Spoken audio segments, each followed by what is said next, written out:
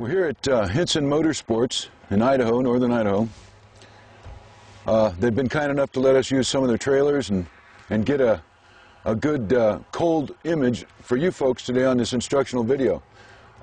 They give away a little logo when you buy a beautiful snow machine from them, and they were saying, geez, you know, our customers try and put these on after they buy the sled in the wintertime and it doesn't work. Well, we also wanted to show them how to do that, so we're going to show you as well. We're going to use Rapid Tack 2.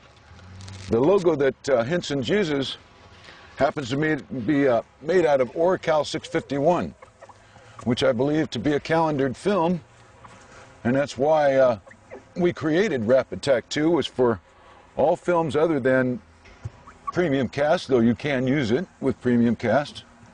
But we're going to do a glass application, the worst one for wet. And we're going to clean the glass twice. Very important, clean the glass twice. We've got to remove the residues of other glass cleaners, road film, who knows what. Let's get it clean, and we know it's clean because we used Rapid Tack 2 or Rapid Tack.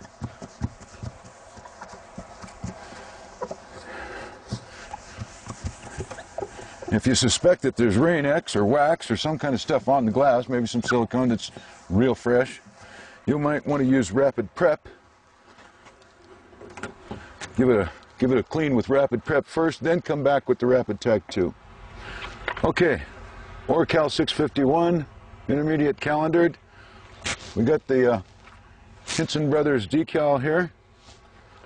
We're going to put it on this glass. We've already cleaned the glass, obviously. We're going to show them that their logos can be used in the winter, put on outdoors, especially on a painted surface. That's not a problem. But if somebody wants to do a glass application, even with this calendared film, well, that's where Rapid Tack 2 really shines. Okay, squeegee her down real tight, get the liquid out from under it.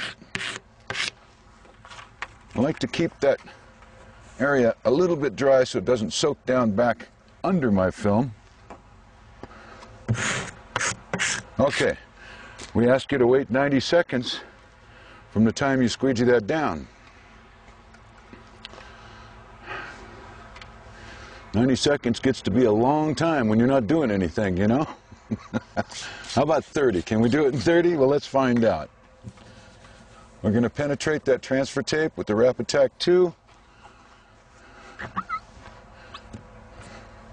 We don't want that liquid soaking back under the vinyl. Yeah, it's starting to pucker. That means it's helping to release that transfer tape. Can you see those pucker lines? That's what we want to see before we pull the transfer tape off. Got my Rapid Tack squeegee here. One more time. Okay. Now this is some pretty intricate stuff, as you can see. It's wet application in very cold conditions on glass. There's no heater inside here. This is cold. I'll show you with the temperature gauge. There's no tricks, folks. You can do this.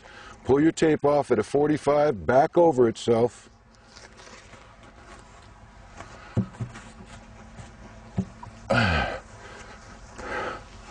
Let's get the temperature gauge.